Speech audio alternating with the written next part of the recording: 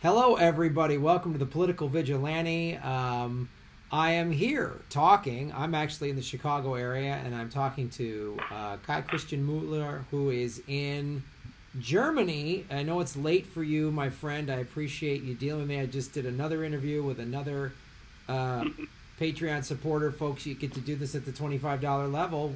We can Skype wherever you are on planet Earth and talk about whatever you'd like to talk about. It's been fascinating doing this. I get to meet all these fantastic progressives from all over the planet. So today, last time we talked a lot. We've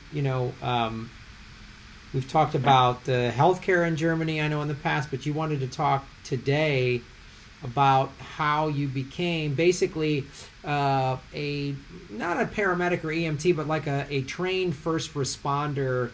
May I interrupt? Sure. I'm on the way. The decision is as fresh as you can get. I made this decision last December. Okay, so and recently. Started the process. So what made you decide to do this, and what's the process? It's quite a funny story. So let's start it that way. Once upon a time, not so far. Not so long ago, and in a not so far away city, a good friend of mine had a booth on a Christmas market and asked me to help her. And I said yes, of course. And we did the time there. We sold a lot of stuff, had nice chats, and near the end, I saw blue flashlights and no acoustic signal, which is quite normal if you are away on your tour in markets like this. You should know, for 7 years I worked at a medieval market in the, let's say, guardian security-like team, but not as a professional, but as a member of the association, and I guided a gazillion ambulances to the spot at the market and away. So absolutely routine situation for me, no stress whatsoever. I was in the booth, which in the end was not the best decision, but I thought, okay, that might be the safest place for me. Now, you must know that the street was quite narrow, and the booths were constructed with a, let's say, hatch. Okay. You get the picture. Yeah. So, the ambulance comes, absolute slowly, fantastic driving by the driver, because a lot of people, although it was bad weather, but we had a hot wine booth direct in front of us, and some food booth with very tasty food. So we had a lot of people around there, especially children and even toddlers, jumping around.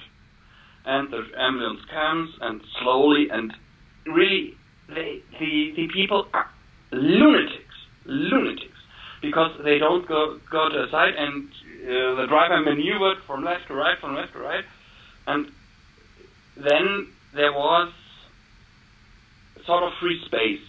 The driver just tipped slightly the accelerator, but 4.5 metric tons.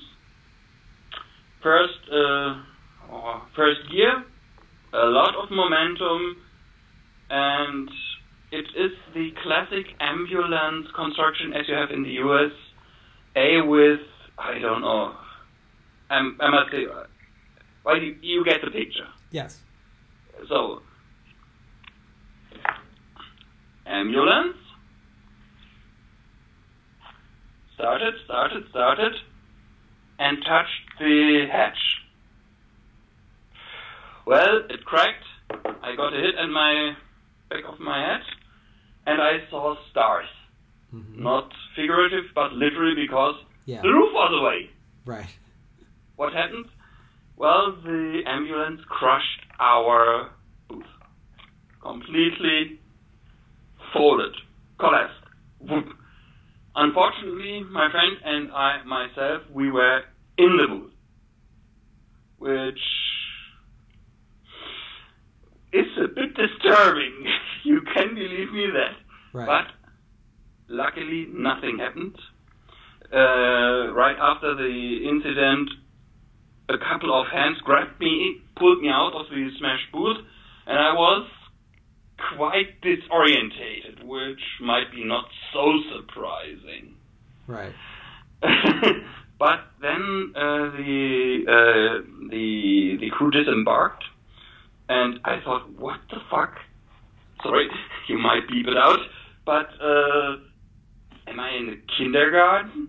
Because the driver seems to be very young, and right, I was right with this assumption.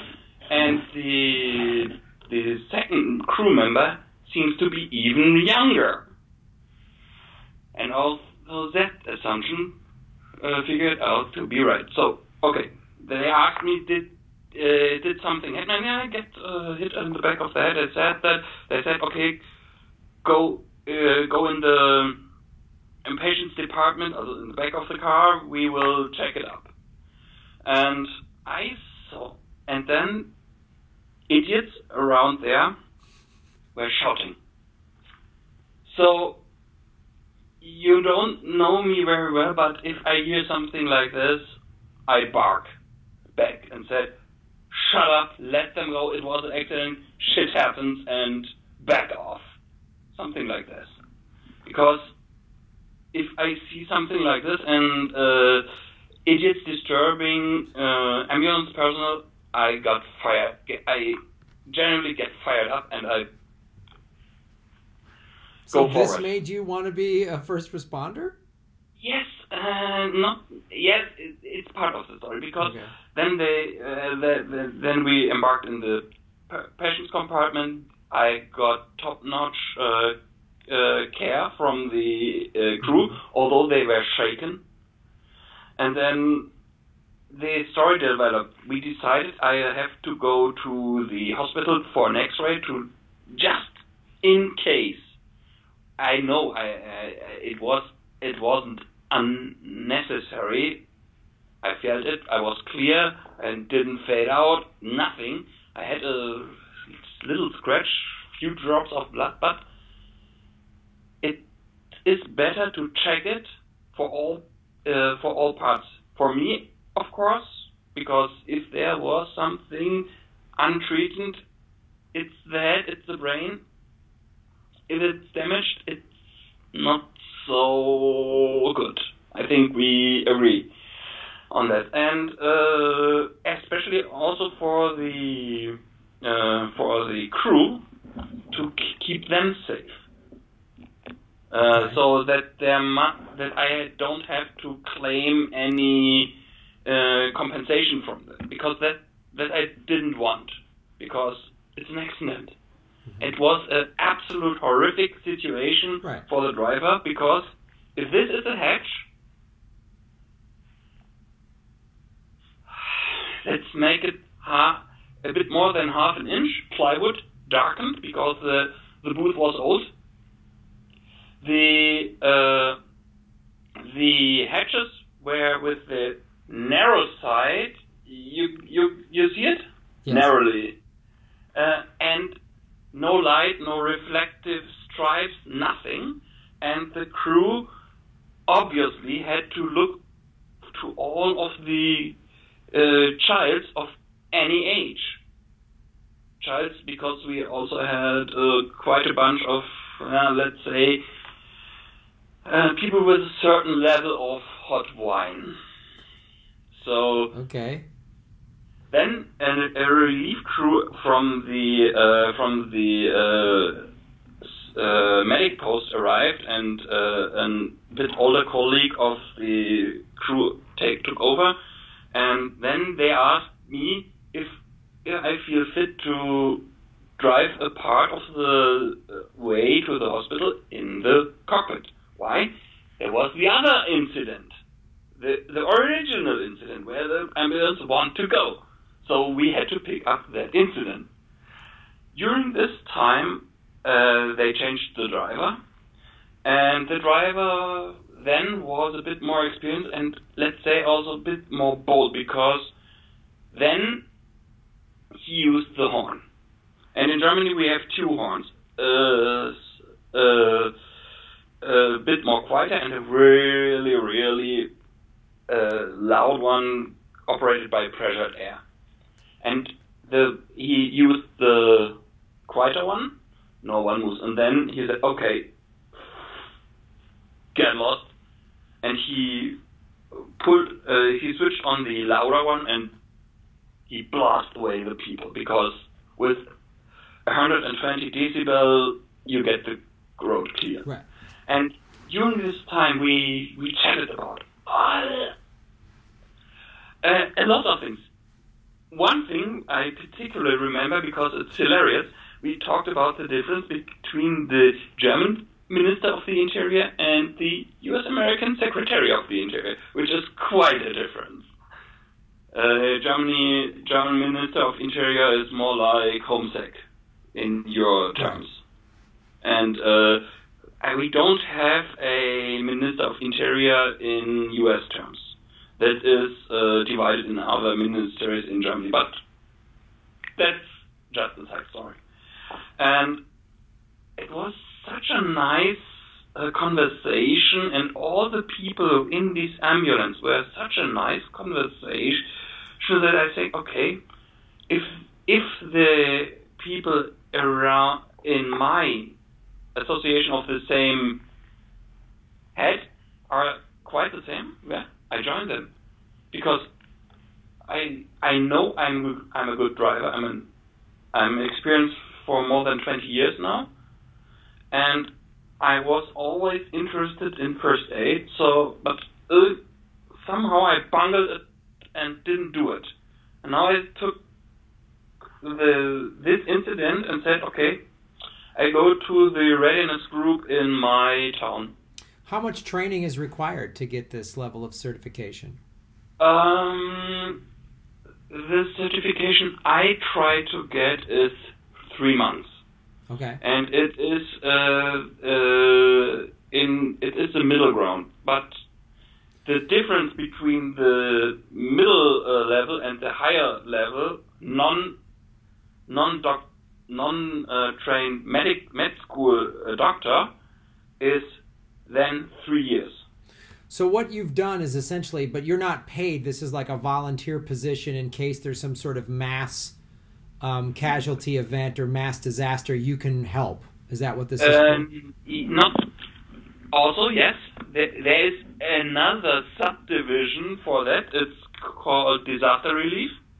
But what I do is the ready group. We do the ready groups are doing voluntary work on different levels.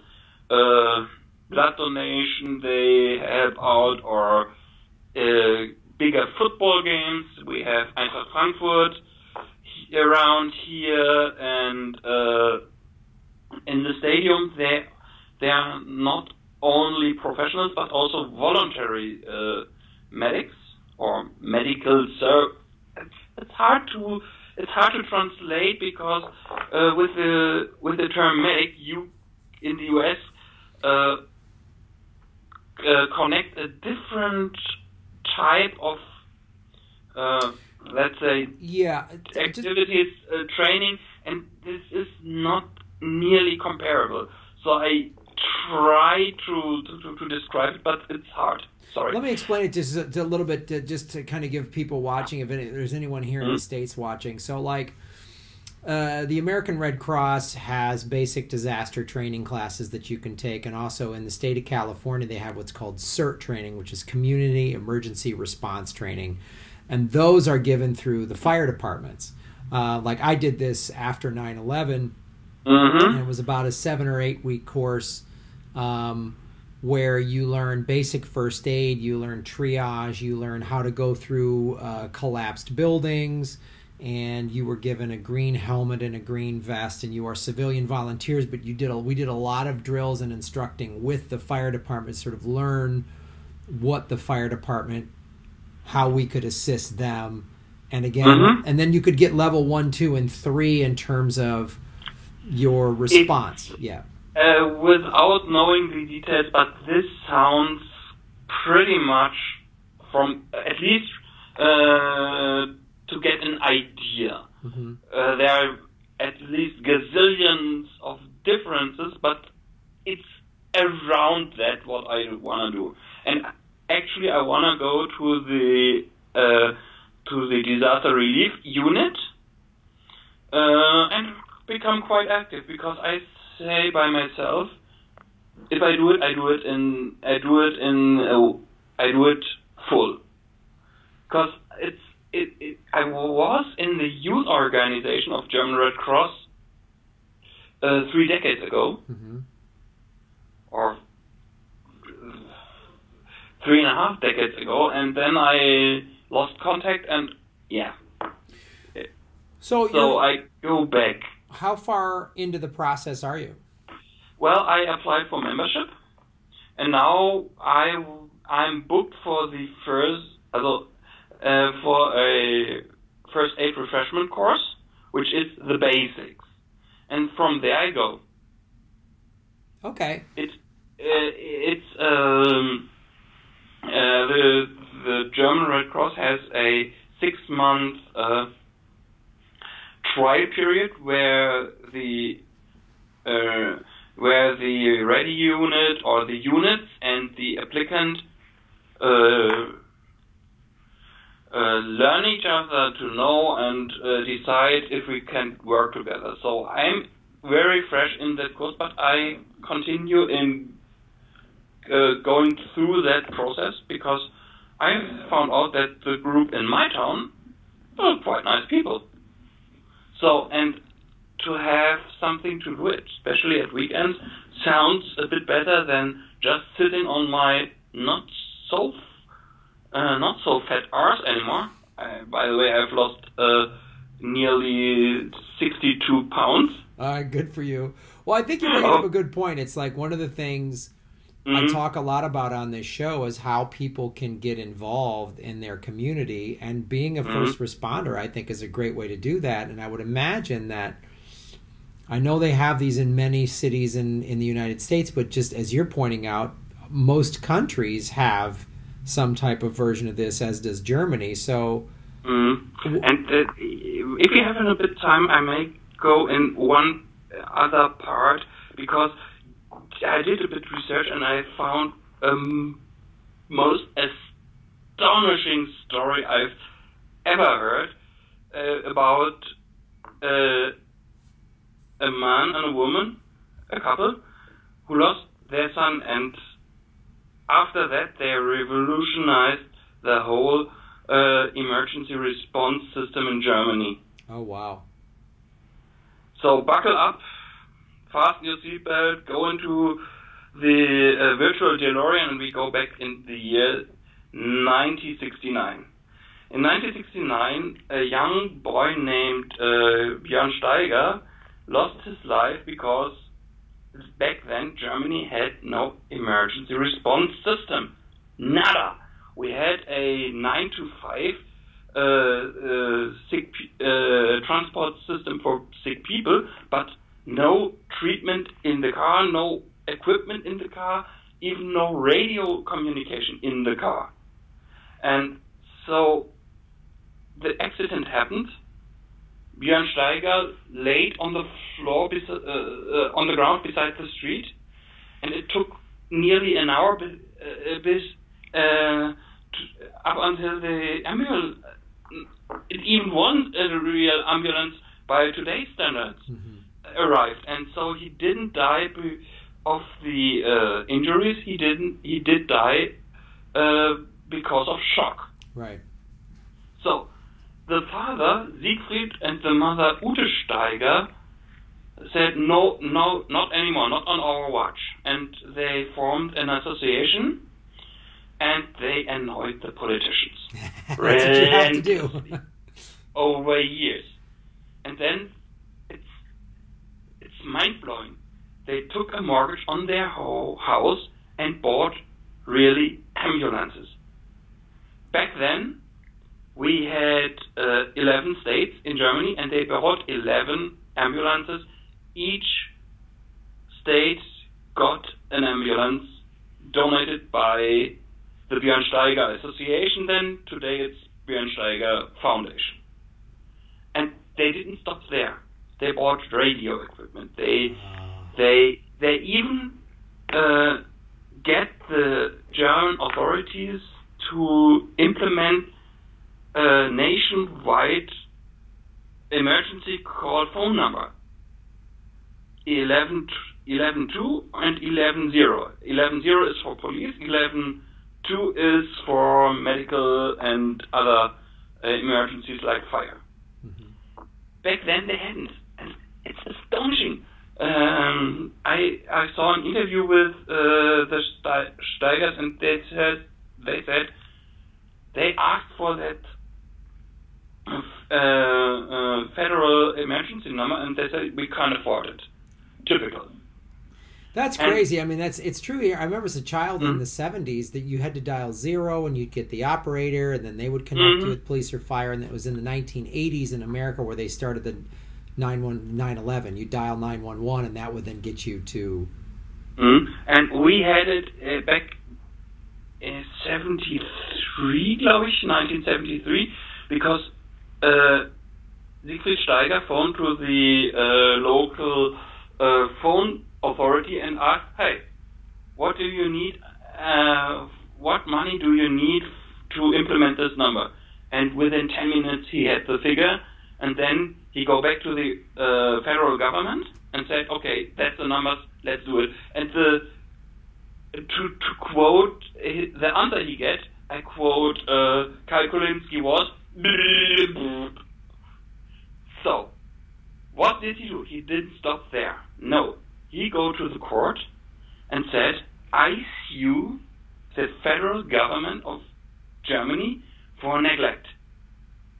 We have a special law in our books.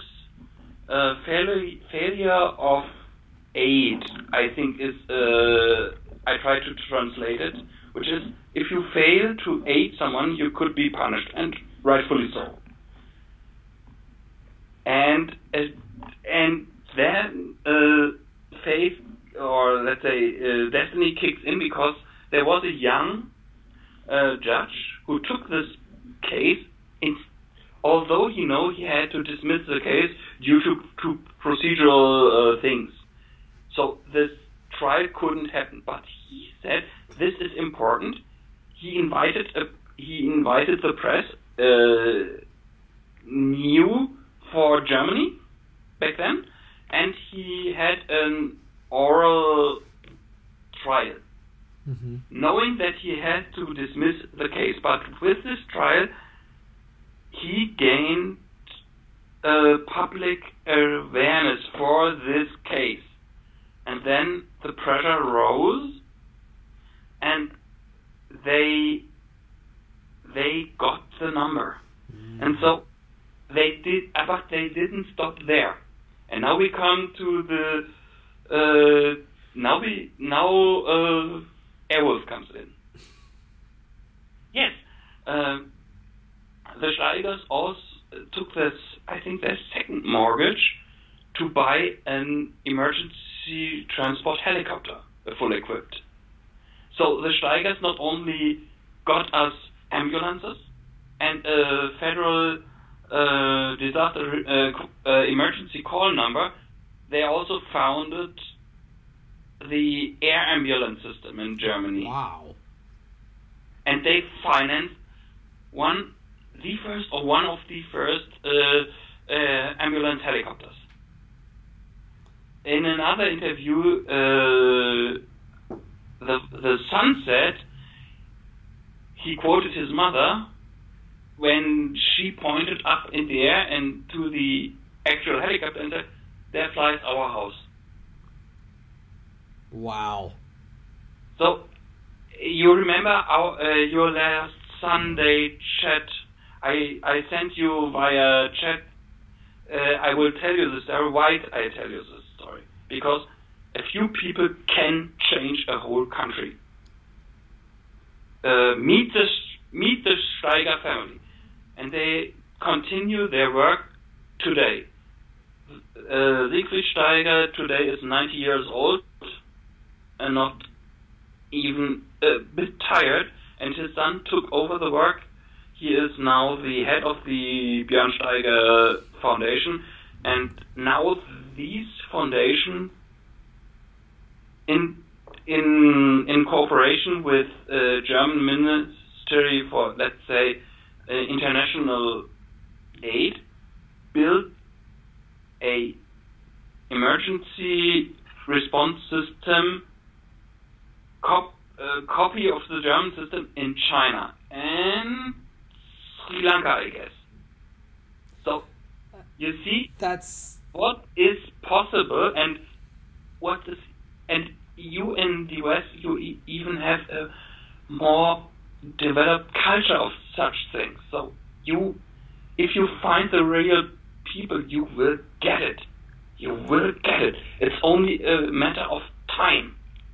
And persistence. Well, Kai, I really appreciate you telling us that story, because it is amazing that these two people changed the entire emergency response system in an entire country. And how many hundreds of thousands of millions of lives have they saved since the 70s as a result of this? It's crazy. I just get goosebumps when I think about this again. I think it's not an exaggeration to say that the Björn Steiger Foundation saved more lives due to their work than any other else. I believe it. And now, a fun fact, how comes Airwolf in? Airwolf was a Bell 222 helicopter. And after the show ends, that particular helicopter was sold to Germany and flew as rescue helicopter in Germany. The Airwolf helicopter from TV it flew as a rescue helicopter in Germany. I think that's unfortunately, it had a tragic end. It gave a bad weather accident, and that helicopter crashed. But he died in service. Wow. So, well, Kai, I really appreciate you sharing this story with us. First, I applaud you for getting involved, and I just so many people that watch this show have told me all the different ways they've gotten involved, and then to share the story about the married couple who used this tragic thing, losing their son, to then help so many families not have to go through that, which is really, and this is the thing I talk about on this show, every little thing you do can make a difference, and we're seeing it. That's a great example. We're seeing little things. We're seeing AOC, what she's doing. We're seeing everybody that just, donated $27 to Bernie Sanders now that he announced. Bernie runs again, I think. The point is, although I also like Tulsi Gabbard, and I follow her on her channel on YouTube, where she goes to even tiny town halls and talks to the people. I predict there is a future U.S. president, but I think you need the burn. Right now, you need the burn. Yeah. Although, if I remember, it was a female president who cleaned up the mess when Donald Trump becomes first president at the Simpsons TV show. Yeah, I think that's right. I think her name was Lisa. Lisa Sims. Well, Kai, I really appreciate you first supporting the show. I appreciate you taking the time, and I know it's late there. I got to go do a show myself here in Chicago. So everybody out there watching this story, I hope it motivates you to realize that one or two people literally can make the difference, and all of you supporting this show and spreading the word and getting involved in your own communities and waking people up, that's going to be the difference. So Please like, subscribe, and share these videos out there. Go to the Patreon for $25. We can talk at 2, 3 in the morning German time if you'd like. And so, and of course, all my tour dates are at grahamelwood.com. Kai, thank you so much again. And ausgezeichnet. And I like our conversations. It's every month. It's a highlight. Good. Well, good. Thank you for doing it, and everybody out there watching, you too can make Gotham great again. Auf Wiedersehen. Auf Wiedersehen. Have a nice show, Graham. Thanks, brother.